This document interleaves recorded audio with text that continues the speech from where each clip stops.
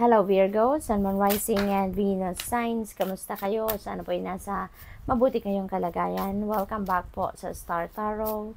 Kung bago kayo rito, welcome din kayo. Thank you sa inyong support. I truly appreciate it. God bless you all.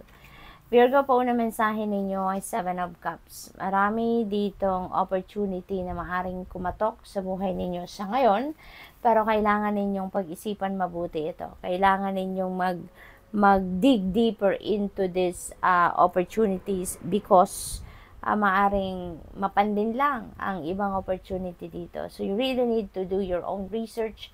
Kailangan ninyo na magtanong-tanong din, pag-aralan mo ninyo, don't jump into a decision na ito na yung kukunin kong opportunity, no? Hindi, wag kayong magmadali, bigyan ninyo ng oras, panahon, attention ito, pag-aralan ninyo, at alamin talaga ninyo kung anong nilalaman ng bawat opportunity na yan so that you can make the right decision, no?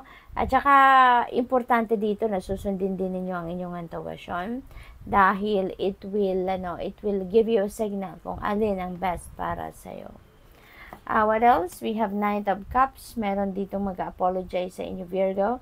Kung merong nakagawa ng pagkakamali sa inyo in the past, meron dito magsusorry sa inyo, no?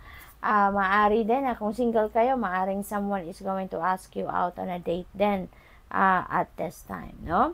May mga invitations din dito siguro for social gatherings, no? May invitation dito para sa inyo sa mga parties, something like that. So, we have Page of Cups in reverse. Ayan. So, some of you, maraming naiinggit siguro, Virgo.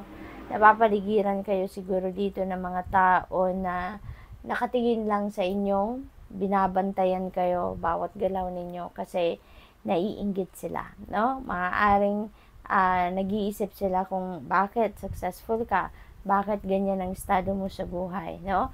Pero yun ang gusto nila, no? Kung ano ang nakikita nila sa iyo, yun ang gusto nila at wala sila noon. Kaya maraming naiinggit.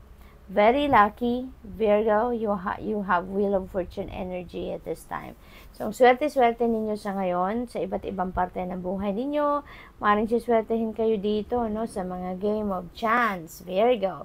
So, take advantage of this energy because you are very lucky at this time. This is good fortune and good luck, no, in your horizon.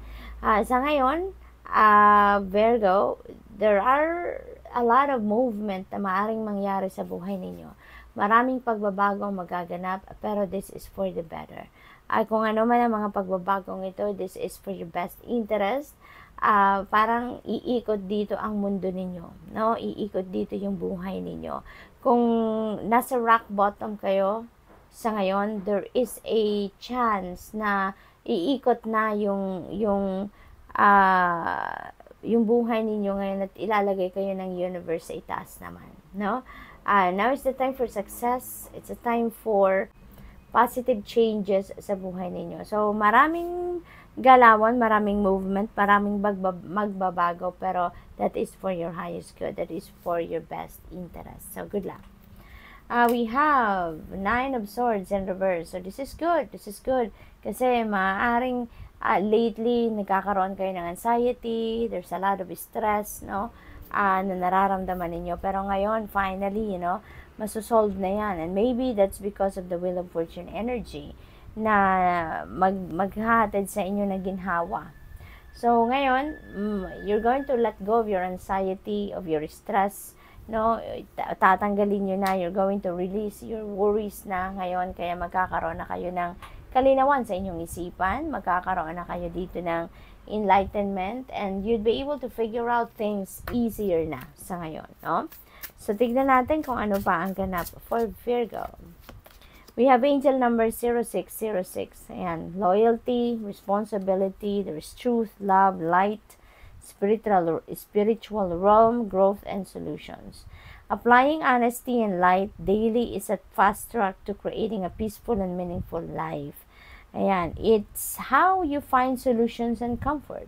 Release worries by speaking your truth and expressing emotions regularly. Open up for the best is yet to come. Ayan, so, maaaring ang iba sa inyo dito is really going to have a different perspective na din sa buhay ninyo, no? Maaring mas makikita nyo na dito yung positive aspect lagi ng inyong sitwasyon instead of looking at things na kung problema, kung obstacles man yan, parang instead of dwelling on those things, parang mas pipiliin ninyo na doon kayo sa silver lining ng iyong sitwasyon. So parang you're going to display your emotional maturity in a sense, no, dito sa sitwasyon. Angel number 2323, and communication is very important para sa inyo, no? There are some truth you are resistant to accept over and over again. So ayan, so merong katotohanan daw, no, na parang dinideny ninyo, no? Parang may katotohanan na nire-resist ninyong tanggapin. Hindi ninyo gustong tanggapin na may ganun talaga. Until you're tired and restrained beyond depression. It takes a decision to live life for yourself. Life is all about passion. Then you make a change and the world around you follows. Ayan. So, parang pattern ito, no?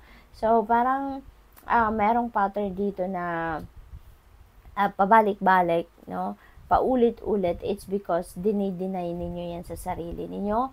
It's because nire-resist ninyo ang bagay na yan. So, ngayon, parang there is going to be a change sa bagay na to, having that Wheel of Fortune energy, parang magkakaroon na din ito ng katapusan na pattern na to.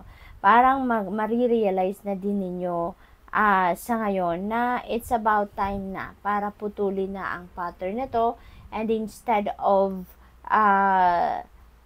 kontrahen or pigilan ng mga pagbabagong ito or mga pangyayaring ito na mag-unfold, parang ngayon, sige, hahayaan mo na.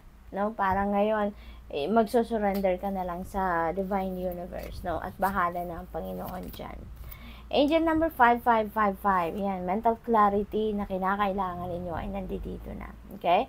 So, kaya mayroong malaking pagbabago magaganap. There are major changes happening dito. Mayroong mga opportunities dito din na bibigay din sa iyo ng pagkakataon para maging malinaw sa isip ninyo, sa puso ninyo kung ano ang mga dapat ninyong gawin.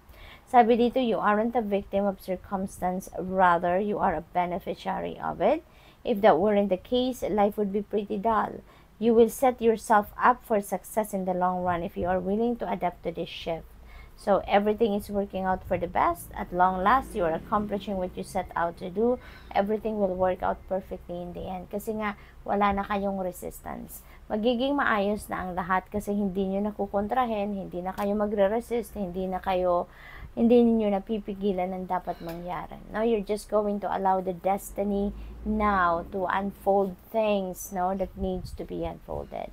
So, good luck. Thank you for watching Love and Light. Namaste.